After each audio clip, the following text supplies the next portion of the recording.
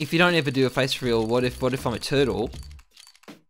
Well, what's wrong with me being a turtle? Are you being bigoted towards turtle kind? I don't appreciate racism in my chat, Mr. Fact. How dare you raise concerns about my potential turtleness or not? What does it matter if I'm a turtle? What if? Hold on, a plot twist.